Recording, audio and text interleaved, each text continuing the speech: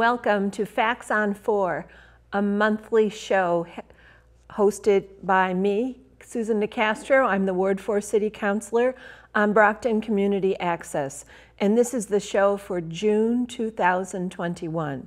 Welcome. I want to first report on some important city news, and that is during the month of June, the City Council undertook its largest job, and we approved a city budget for the coming fiscal year, FY22, which begins on July 1st. We approved a budget of about $493 million, and it represents an increase of $43.5 million over the FY21 budget. It begins, as I said, July 1st of this year. We held 3 nights of meetings. We heard from every department head at City Hall.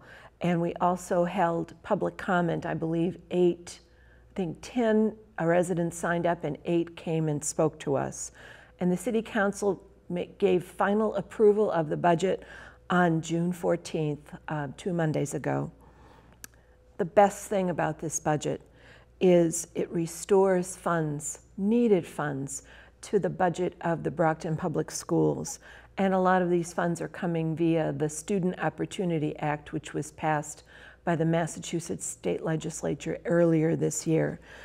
It's allowing the school department to recover from 10 years of budget cuts. Finally, we don't have a lean budget, and Brockton Public Schools is funded to begin to address COVID slide, the slide of our children as a result of the COVID pandemic, and also to address pre-existing gaps in student achievement. We'll be hiring more teachers. We'll begin to build our own bus fleet. We'll be hiring guidance counselors and mental health professionals, paraprofessionals to help our children. We will be updating curriculum resources and lots more. They'll be restoring full intramurals and athletics, after school and summer programs. And there'll be tutors and mentors and student programs. I'm so thrilled that this is going through and that our children will benefit from it. Another thing that has happened recently in Brockton, last week actually, is we celebrated Juneteenth, June 19th. It was proclaimed a state holiday, and it was celebrated in the city with a day off for city workers. It's long overdue that we celebrate Juneteenth, both in the city, in the state, and in the United States of America. So that's a wonderful move forward for us. Let's see. As of yesterday, Brockton remained in the green zone as to incidence of COVID cases. There were 24 active cases yesterday. 5 were in the hospital and 1 was in the intensive care unit. The confirmed total of cases in Brockton since all of this began is 14,188 cases. And we've had a total of 434 residents die as the result of COVID-19. The numbers are getting better. We ask you to keep it up. Vaccine, we strongly suggest that you vaccine. Please consider having the vaccine if you have not already done so. The mask mandates are down for the most part. However, we ask that you wear a mask if you're in a crowd and in many buildings. I wear my mask on a necklace around my neck so I don't have to touch it much and so that I don't lose it or misplace it. Also, we wanted you to know, and important on these hot days, the Manning Pool, located at 470 Forest Avenue behind Brockton High School, is going to reopen on June 25th. And there's a small fee to use it. In addition, the Cosgrove Pool, located at 270 Crescent Street, is reopening on July 2nd, and it is free to the public for use. So that's my city news. Now, in Ward 4 in particular, since this is Facts on 4, last month, the ZBA considered a proposed development in a former factory building located at 15 Rutland Square. Now, 3 sides of this building are located in Ward 3, but one side of it is located in Ward 4.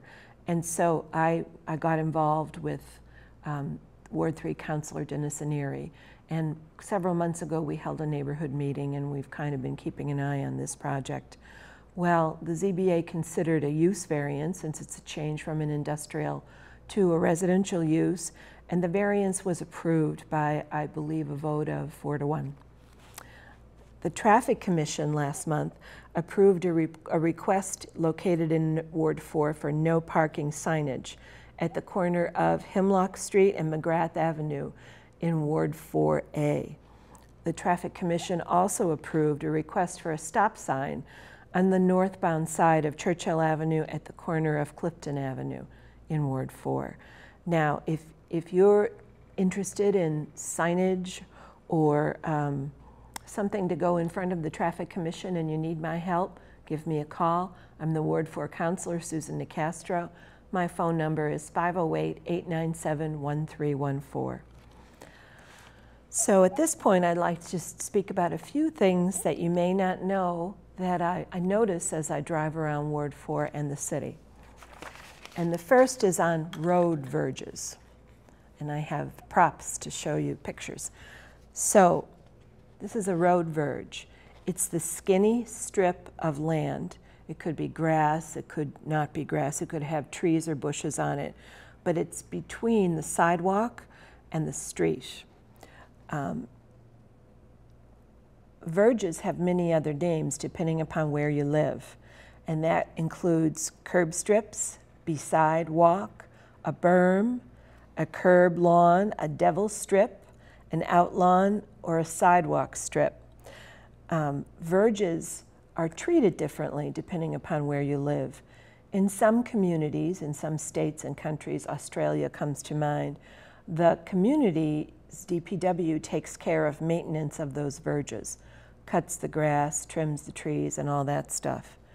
In the City of Brockton, and indeed in the Commonwealth of Massachusetts, road verges belong to the property owner.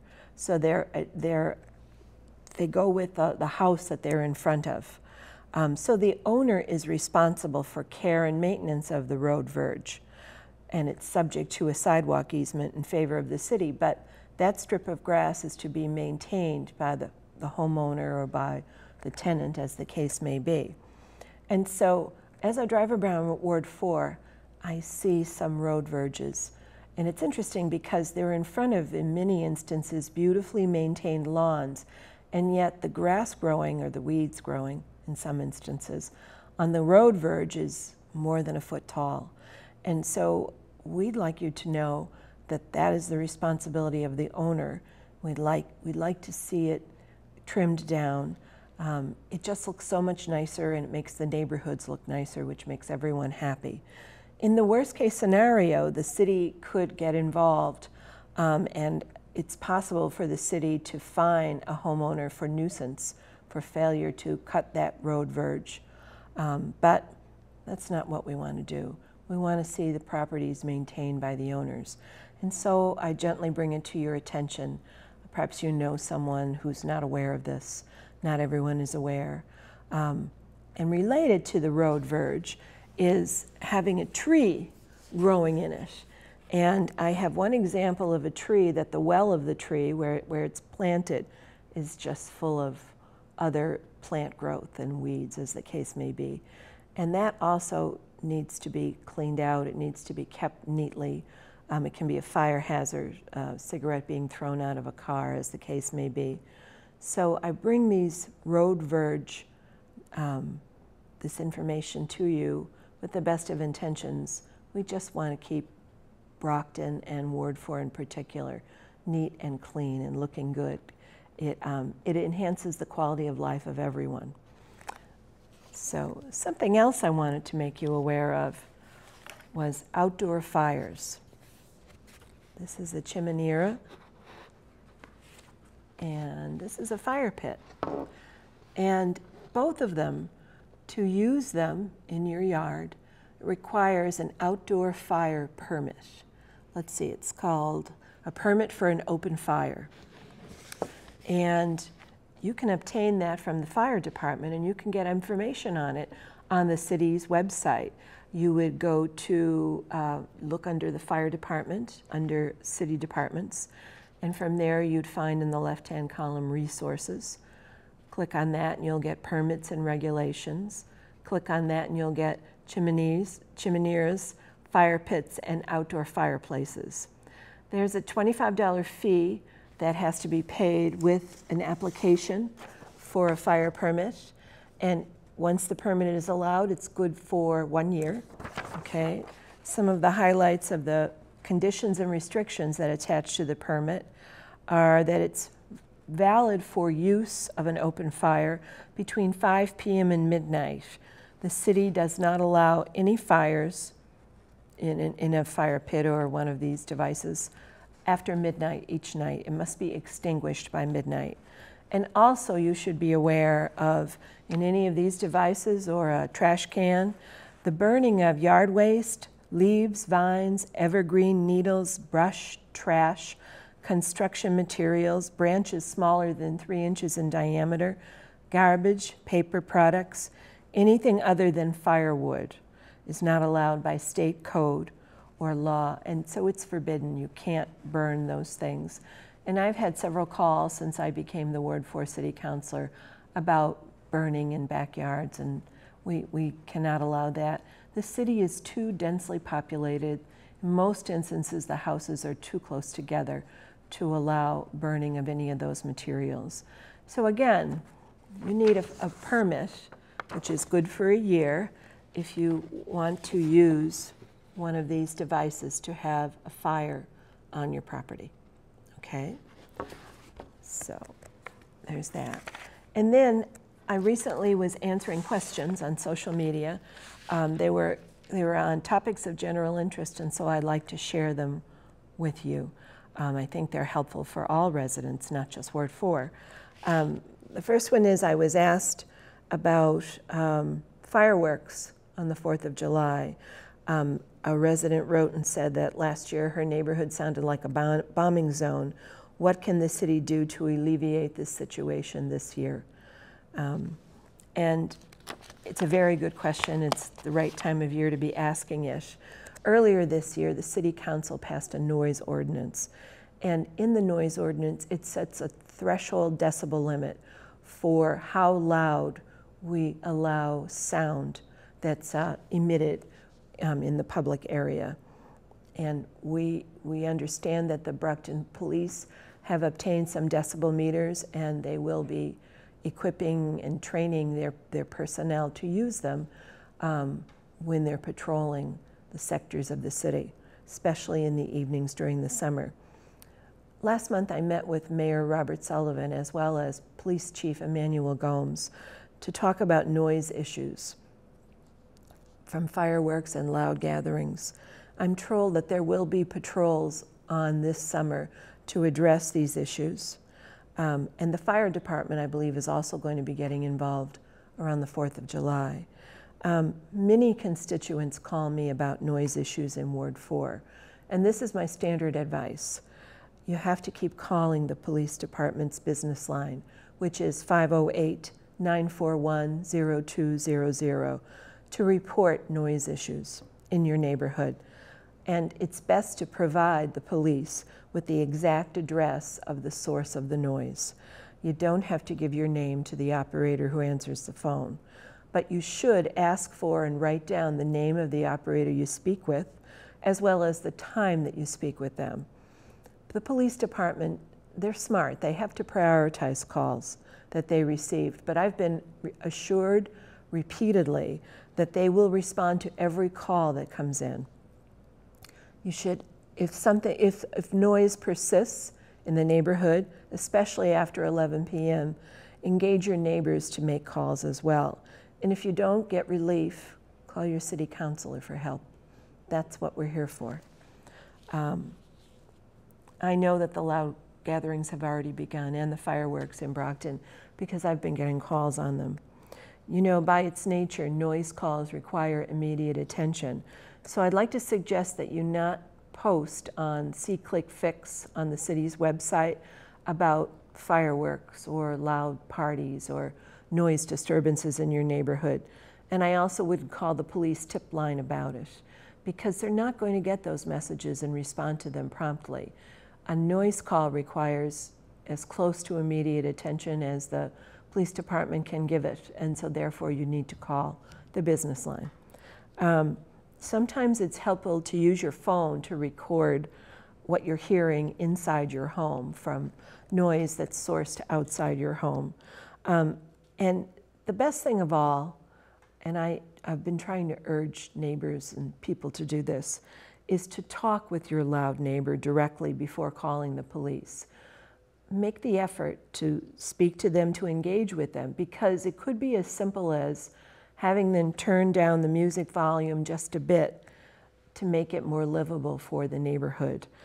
Most neighbors don't want to bother their neighbors. They just want to enjoy their guests and have fun. And after the time we've had with the COVID-19 pandemic, you can't blame anyone for that. Some people don't realize how loud something really is in the next yard or the next block, as is sometimes the case. So please consider speaking to your neighbors before you call the police. And call the police frequently until you get attention, okay? So that's the first question that I responded to. Then there was another question about the criteria for having your street repaved. Street paving in the City of Brockton is paid for with state funds that are provided under Chapter 90 of the Mass General Laws. And I should tell you, yesterday the State House approved just a little more than $2 million for Brockton to use for roads and bridges and this kind of infrastructure work. Brockton has 300 miles of roads, and there's never enough funding for the DPW to address all of the bumpy roads in the city. Earlier this year, and actually in January of each year, the DPW asks the city councilors to submit a list of a few streets they would like to see paved.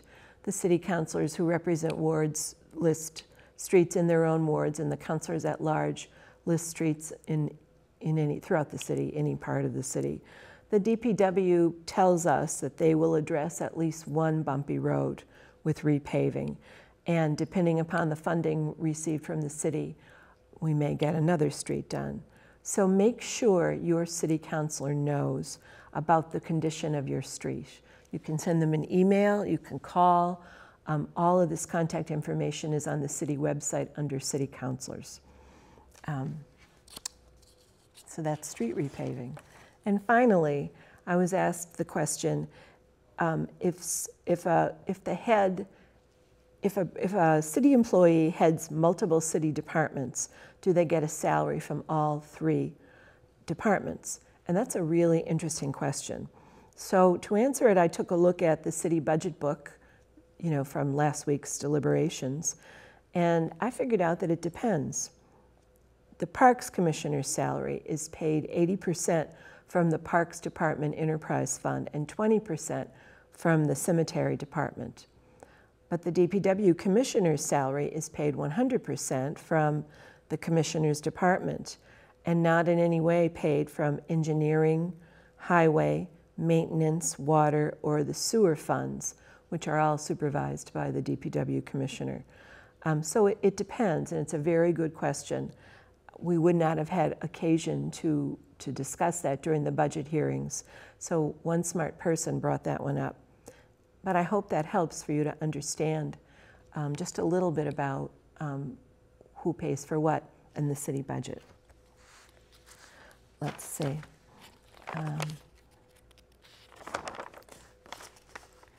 I'm going to close now. This is going to be a short program for the month of June. I'll have more during July. And I want to wish you all the happiest of summers and urge you to do something that you don't usually do. Take a ride, go somewhere you've never been, swim in the city pools. There's a wonderful gallery that I actually passed on my drive down here to Brockton Cable, the Enzo Flats Gallery, and it's in the corner of building at Montello and Center Streets, and it's got a beautiful collection of art. It's all glass, so you can see it from the street as you drive by. I understand it's open nearly every day, so why not do something different and go in and check out the artwork there. Thank you for watching. This is Facts on 4. I am Ward 4 City Councillor Susan Nicastro. It's my pleasure to present this with information about the city, about Ward 4, and about different issues or concerns that you might not think about. If you have questions or comments, you may call me at 508-897-1314. If you'd like to email me, my email address is snicastro@cobma.us. Thank you very much. Have a good day.